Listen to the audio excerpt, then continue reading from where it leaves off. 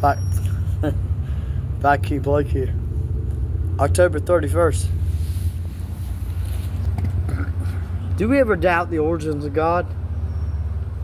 As I did. You know, I mean, thousands of people here today, even in the some world, that we are all brothers and sisters of the same thing. You know, it all comes to the same heart. And when you're born, you're the purest as you've ever been. The truth is, when it comes down to it, and things happen to us, we have always been part of the same people. See, this has been the message throughout the ages. Black, blue, purple, green, whatever color you are, we all love each other. We have a voice to say something. And we're all the same people. So, we shouldn't even use people. We are all one. We are all one by design. We are all one because we all lead back to the same source of people. Now, I don't understand why y'all want to differentiate this, or who's special and who's not. Well, maybe that could have been, you know, about times when our virtues and our things came through us. And they're like, I love everybody. I love everybody. Because, I mean, that was my thing when I was a kid. My mom and dad's like, who you love? Who do you love? You love dad or mom? And I said, I love you both. And I think this could go back to the origins of us. I think this could go back to the origins of us because we are all the same. We're all sons and daughters of God. And this is all the same. And this is what I have derived through my scientific evaluations of things, that you know, no matter what we're going through, we can all find compatibility and love for each other, no matter what we're going through. And I think that evil things have tried to enter our devices and things and say that we're not the same people, but we all are. Because ultimately, at the end of the day, when it all comes down to it, we are. Could this be a divine message that we're trying, all of us, to say to each other, hey man, hey.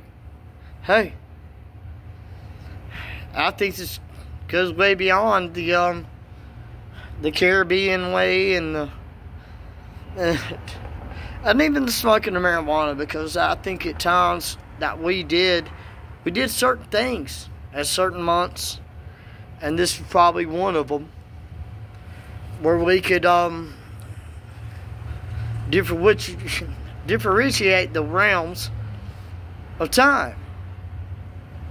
But as a shaman, I know that I have to cross boundaries, and most people don't, and most people can't. But I know this to be true, and I know this is, look, we're all one. We're all one. When did we lose all that? We are one. I think Camellia, or whatever name is trying to say that, but that doesn't come through very well. But as Trump and all of us are all people, and we have many different ways of celebrating this, and things, and cultures, that we divide each other. But ultimately, if you look at all of our cultures together, we are one. And I think that's, they never meant for the diversity of us. But maybe wars, because some people came intoxicated on things and did things and did the inhuman, I ain't even calling him, and alien things. They came up with concepts that did not. That went against everything that our teachings are. And that's Viking King Blake, though. Look in your heart. Looking ultimately into your heart. Do you feel that we were all chosen ones or anything or whatever? No. But that every part of this society could be culture. It could be things, and to be things, and things that maybe have been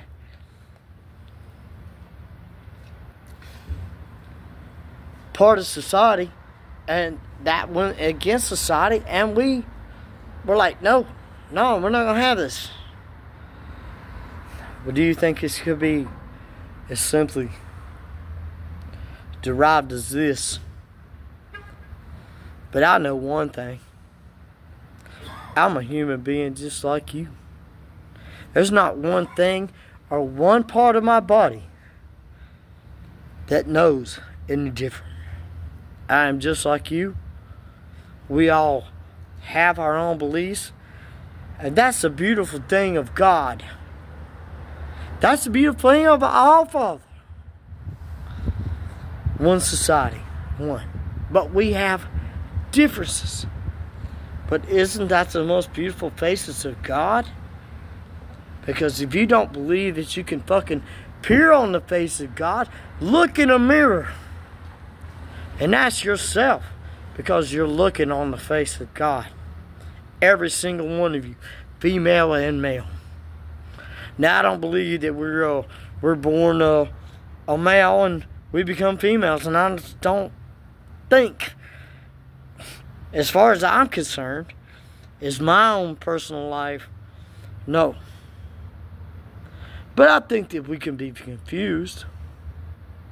It depends on what you in, or what part of what you buy into.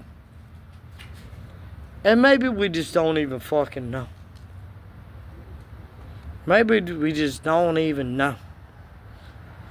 Maybe things have been represented in our people, because in all the Viking culture, strong women made for great children. And I'm saying they're very so much as strong as us. They are not weak because they have certain things, but they are the only ones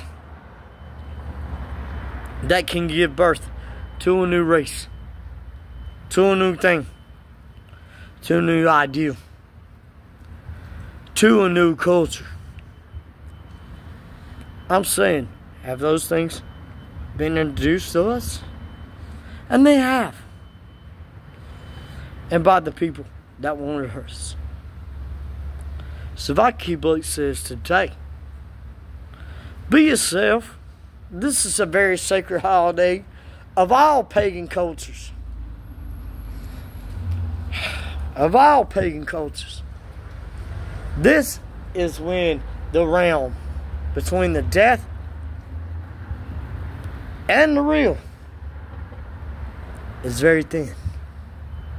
And we all dress up like them. I saw some babies this morning. This one girl was like, what's your name? What's your name? Oh man, my heart went out to her.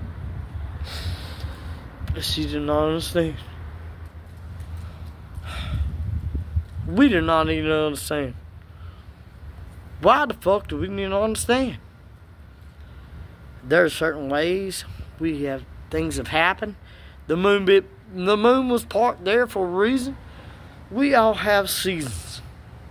But at the end of the day, we all have souls. And we're fucking human beings.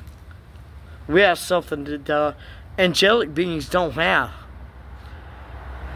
And that's choice. Now, I don't know if you believe that, and you don't have to believe that, and we don't ever have to believe that. But we have something they don't. We also have something that they don't. It's called a heart. A heart for humanity. A heart for seeing those suffering around us and we take care of them. If you don't have that heart, then you're part of the evil one. And you call him whatever you want. Angel of light, bing, dang, ding, dong. But we all know that we're connected to God or the All-Father every day. So, whatever that means for you, put our differences aside. Our differences make us human. It makes us individual. And that's the beauty of humanity. And Viking King Blake, off.